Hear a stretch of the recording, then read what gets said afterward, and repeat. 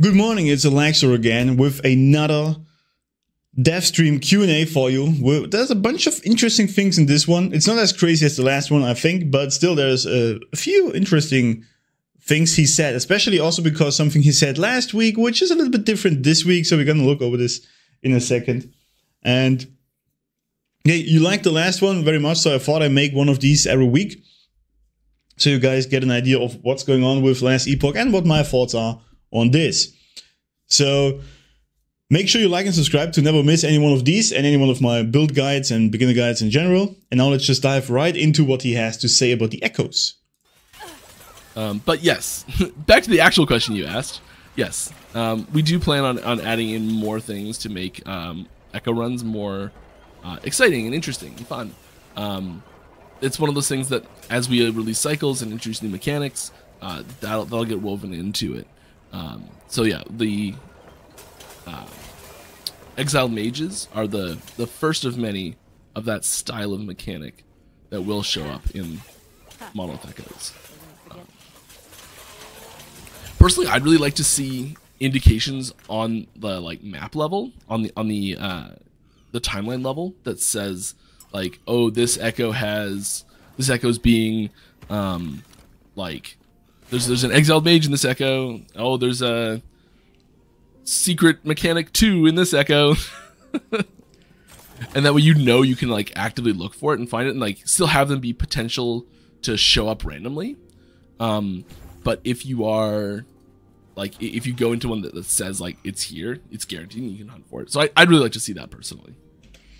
So echoes will be getting updates in mechanics. So some mechanics will be added to, so it's not just gonna straight killing mobs every time like it is right now, which gets a little bit stale over time, doesn't it?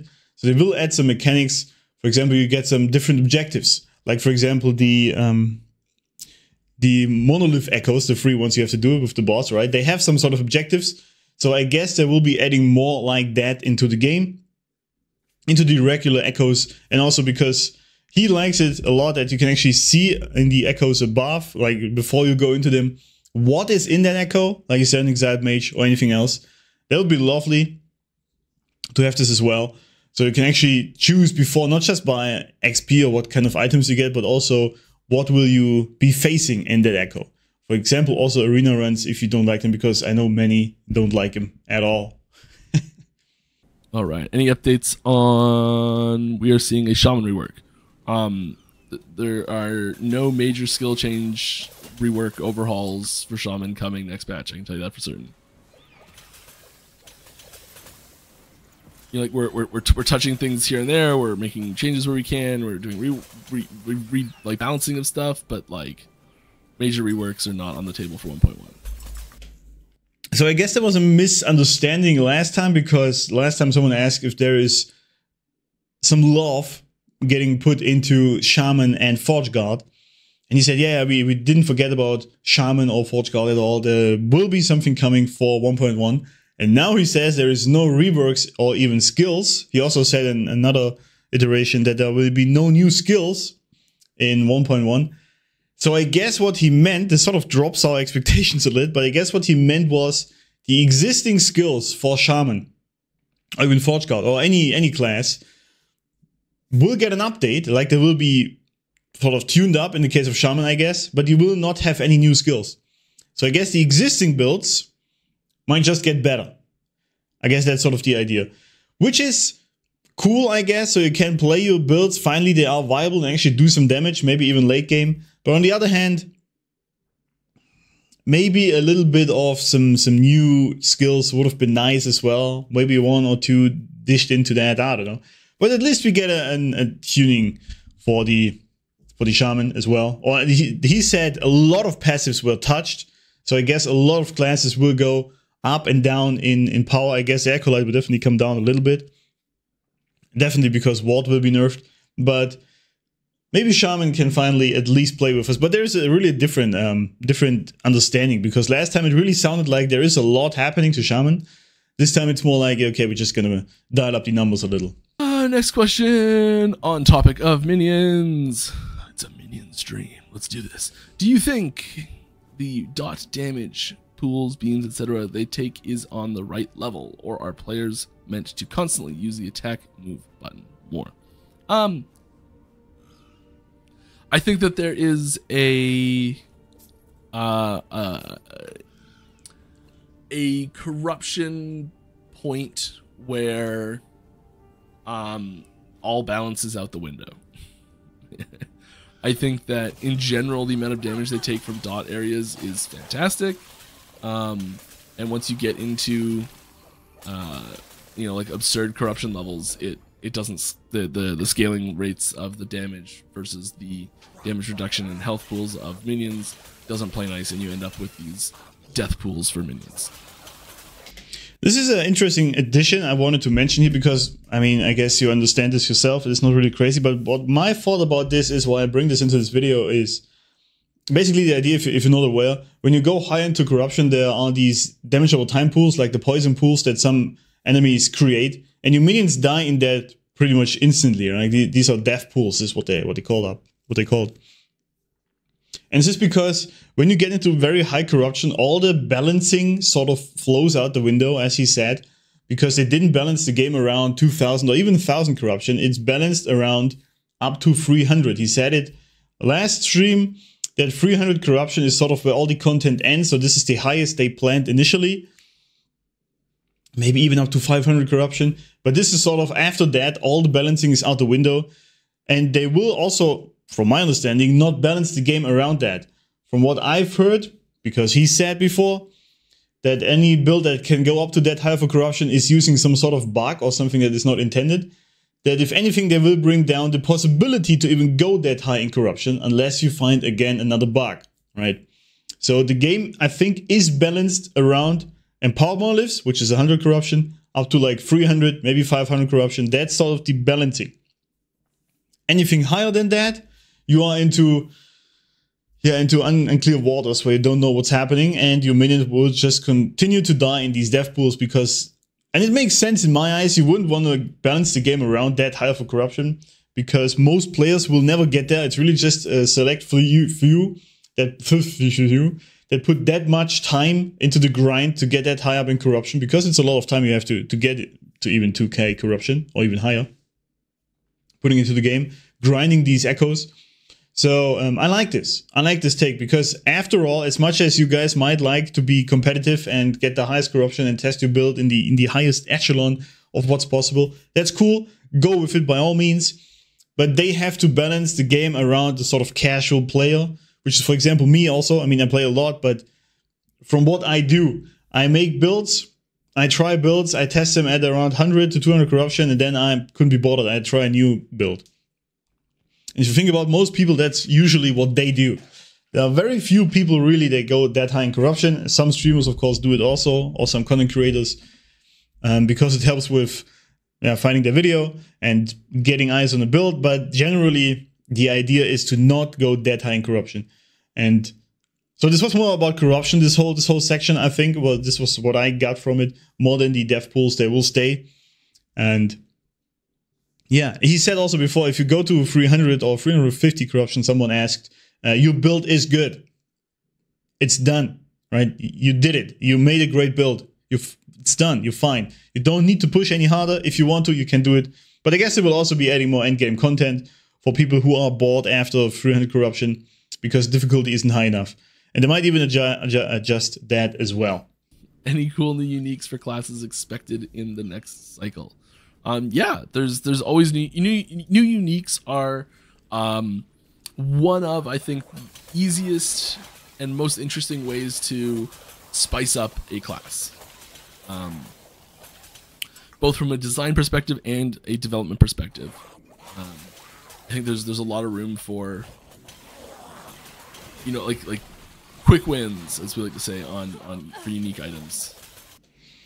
Yeah, he keeps rambling about the quick wins there, and so I'm going to cut it off here. Basically, he's saying that this is very easy for them to do, to make uniques, and this is the quick win because new uniques, that's a tough term to say,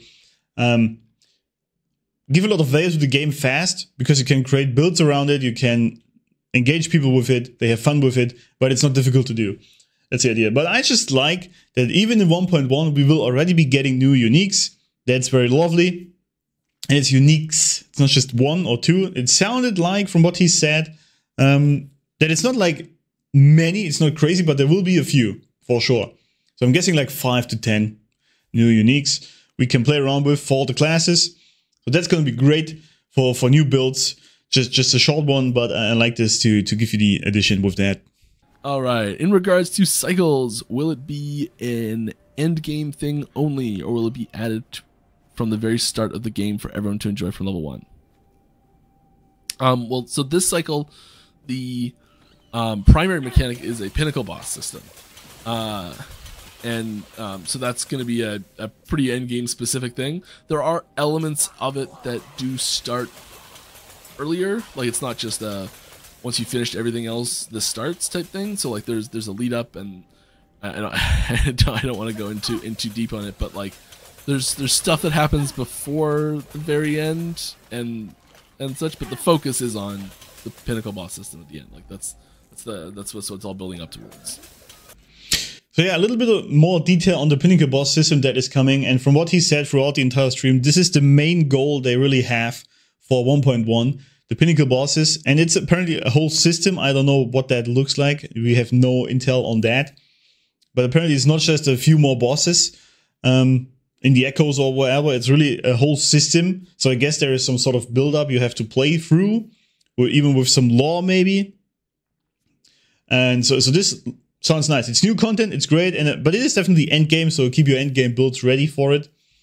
And sadly, we don't have more. He also said there hasn't been a leak in a while, because he's been asked about the leak, and he said, yeah, that's right. So for next stream, next week, he's going to try to get someone to, or some information he can actually leak a little bit early about something. Maybe it's about the pinnacle bosses, maybe it isn't. But also from what I got from the whole stream and what he said, it's mostly really the pinnacle boss system. There isn't much more coming than that in new content, because they're also looking into bug fixing a lot and balancing. So don't expect too much new content in this 1.1.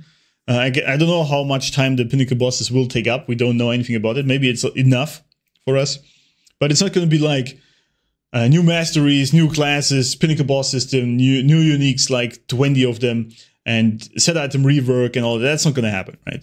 So it's mostly pinnacle boss system, a little bit of a passive update for the classes to bring the balancing up to par, and bug fixes, but it seems like that would be mostly it. We've heard a lot about a lot of things like the set item rework, and even new masteries, which will come first, but not with 1.1 for sure. Most likely a lot later. Will we see some sort of system for skills after hitting level 20? I hope.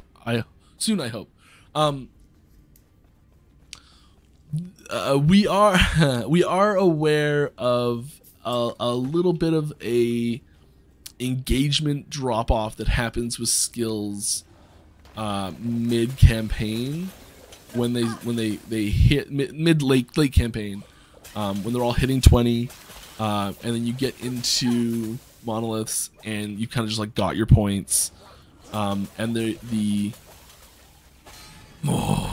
got lucky there. He lost his fort here because he has to fight that. Oh my God, I'm gonna keep it in. Just watch him. Pick those up before we die. That's when your build is pretty squishy, you know? Postal 20 skill stuff. Yes. Okay. So there is this point where your skills hit 20, and you're like, your skills hit 20 and you're like, well, I'm kind of like done with this system. I don't need to actually go in here and look at this stuff anymore, because I've like picked up my skills and that's there, and I can just kind of ignore it. It's done. And you kind of walk away from the system on your character, unless you're changing your build up, which does happen and is great for that. But if you go through, you level all the way through, and you pick all your stuff up, and you get to the end game when you decide not to change it. That's your build, and you're done. And this whole system kind of vanishes. It kind of just disappears, because you've got your skills. They do what they do, and you don't have to touch it anymore. Passives, you still get a drip feed until 100. So there's that, like, from 55-ish, 60-ish, around 60 I think is where it stops. 62, maybe it's a little later, maybe it's like 75. But anyways, in those last, let's say last 25 skills levels, you are still getting passive points. So this system doesn't vanish. And this is something that we've been looking at and considering and debating all sorts of stuff on what's going to happen with it. So there is this, there's this kind of this hole in your build crafting and build development experience where you miss your character. There's this hole in your character progression where skills as part of that character development and exploration disappear from view. And you get a little bit of a resurgence when you start getting items like this, like +3 Valkyrie. Great, I have a few more skills I can toss in. And we've been really careful with the total number of plus skills you can get on any given skill based on the percentage of points you can invest in an overall tree. There needs to be points in the tree that you're not going to go to. So there's definitely this gap in, because 20 points happens pretty quick overall, and I think there's this gap. I'm really dancing around this question. I'm struggling to answer it properly here. I think there's this gap in there's this fall off with your skills where we still want them to be part of that leveling process, that experience, that gameplay experience as you make your way through the Monolith of Fate, as you make your way through dungeons, as you make your way through the Pinnacle system. Still having your skills, having opportunities to evolve past that point is important to us, and is something that we're going to continue to look into to find a way to do that nicely. Yeah, so this is pretty much all he said about it. But basically, without confirming it, he confirmed that there will be something after level 20 for the skills. Maybe they just add more points to it, but then they would really have to do, as he said, this doesn't really work that way. Because then you really have to add also more nodes to the skills. I don't know what they will be doing exactly. Maybe you can add something to the nodes themselves or something, or you get items that sort of play with that more. I don't know, but there's definitely something coming. Probably not with 1.1, I think. I think later he says it's not coming with the next patch, but later. But definitely something after level 20. But it's true, as he said, you get to level 60 or 70 with your character, then you have all your skills on 20, and then you're just done with it. You just play your skills and you just grind the echoes, and that's it, right? And there's a really engagement gap, as he said, is a nice term, because that's what it is. You sort of lose the system, it completely vanishes. So that they're putting something into that, whatever it will be, is great, because then you actually, after 20, you can still sort of play around with the skills, whatever it might be.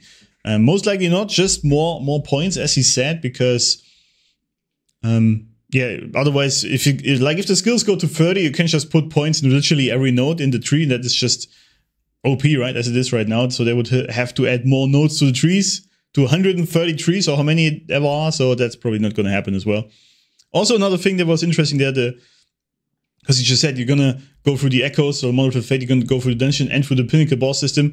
So this puts the Pinnacle boss system sort of into like he named it together with the Monoliths of Fate and the dungeons.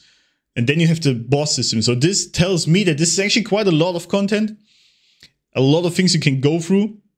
Even if it's just in the size of the 3 dungeons, that's still a lot, isn't it? From size-wise. It's not going to be like the monoliths, because that's a lot of endgame. But it's technically another endgame thing you can play, other than the dungeons, the monoliths, arena, for example, and then the Pinnacle boss system. So that sounds cool. There is a lot coming with this. And I like this a lot. They're working on a lot of great things to keep the game engaging throughout the campaign, or like throughout the gameplay up to 100.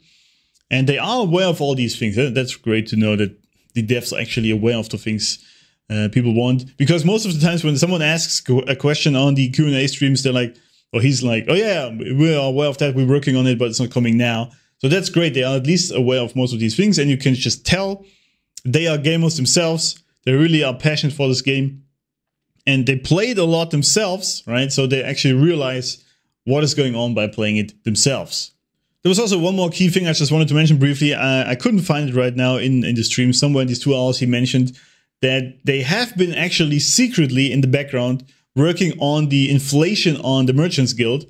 I guess basically by buying up things or selling them for cheaper, so they drop the prices intentionally with the unlimited gold they have. They didn't do it in a big way, but they said some might have noticed, or he said some might have noticed it, some, or maybe you didn't, but they are trying to bring the inflation down in the Merchants Guild from all the items, and they're doing this sort of on the side all the time. So that's interesting for you guys, anyone who is in the Merchants Guild. I don't like it personally. I'm more of a prophecies guy, but that's interesting for anyone in the Merchants Guild. The prices will come down. They are working on that. So it's not this super inflated thing we have right now. Anyway, that was it for today. I hope you enjoyed that. Tell me in the comments what you think of the ideas he put there and what he said. Do you like where this is going? Did you expect more from 1.1? We don't know all details yet, but also they said, or he said rather, 1 to 2 months from now, it will be coming out, the new patch. And usually there is a build up before with some leaks and some trailers and stuff with the new things to get people back in. So we will get more in the future, but until now, this is really the only info we have. But definitely we gotta check out next week's stream, so make sure to like and subscribe. So you'll get next week when they actually are.